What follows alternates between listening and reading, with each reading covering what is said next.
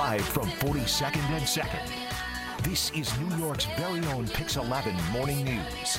So 17 million people tuned in to watch Meghan Markle open up about the struggles that she faced with royal life.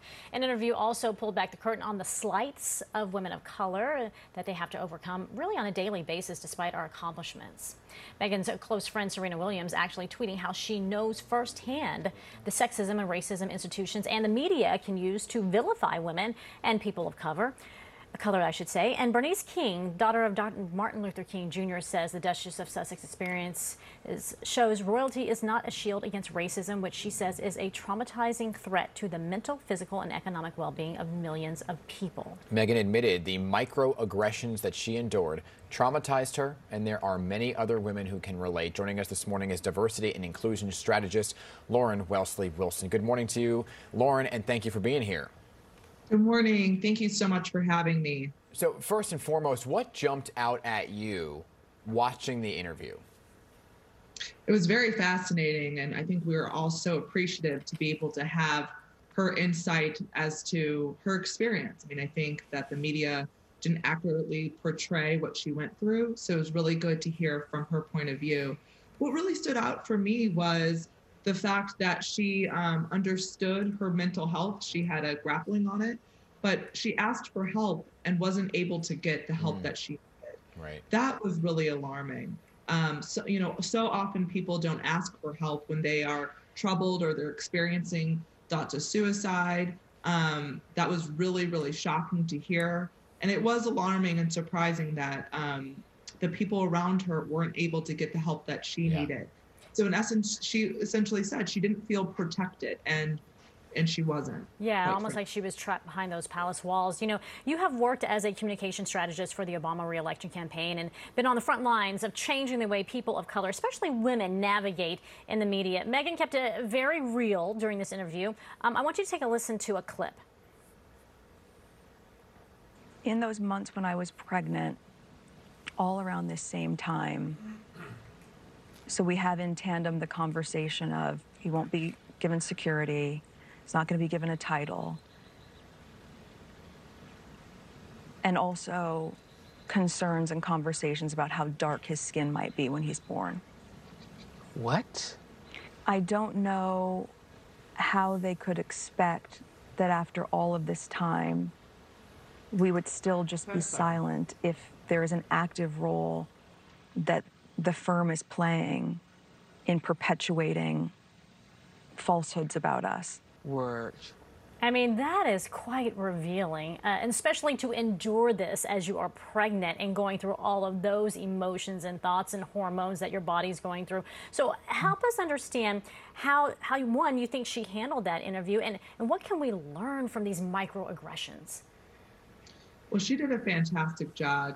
I couldn't imagine being in her shoes. It was no surprise who Harry married, so they shouldn't have been shocked, or those questions shouldn't have really been asked.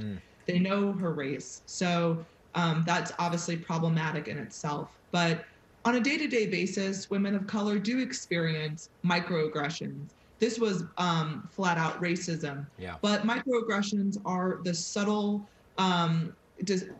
experiences of discrimination that could be masked in a form of well-intended meaning or understanding, but really they are offensive. So some examples are oftentimes Black women share that they change up their hairstyles often. It's asking about your hair length, touching your hair, invading your personal space, inquiring certain things about where are you from? That's a question that a lot of people get, is where are you from? To imply that maybe you weren't born here in the US, if you're of a different background or a different race. These are subtle things that happen in the workplace so often, and it makes the people who are not in the majority race feel othered, feel not welcomed.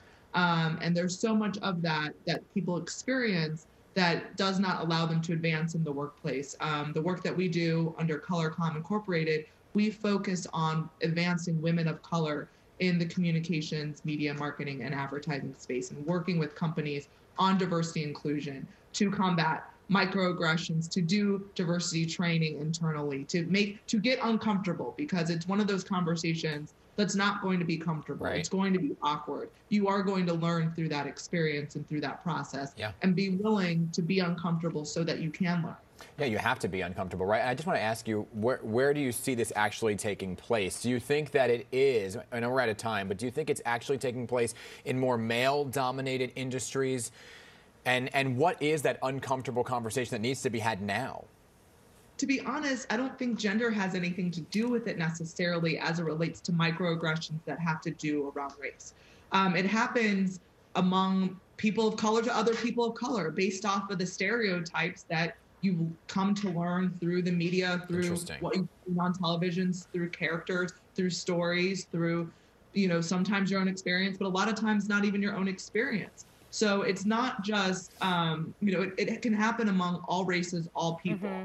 Really, it's unlearning some of those things that we've been taught our whole lives about people that we really haven't interacted with or experienced. And I think that's very key there, and I'd love to have you back to talk about it, because it's one thing to open up the discussion about the problem, but you've hit on some of the ways to find a solution, and I'd love to dive deeper into that and finding out how people can get around this and stop the microaggressions, but also answer some of the questions that they're genuinely wanting to know, to get to know someone, being, what is your background? Because maybe if you're from a country that I'm, from, then maybe we have a connection. Yeah, I think it's all about a genuine connection and really getting to know the people you interact with, the people that you work with, and to not impose these self-imposed stereotypes of what we've come to learn. It's really about unlearning and really going with our own experience. Yeah, for sure. Right. Lauren, you should... I'd love to come back to talk about it. Yes, absolutely. They're welcome We'd to love come to have you back. Absolutely. Lauren, thank you so much for being here today. Appreciate it. So thank you so much for having me. Absolutely. You too.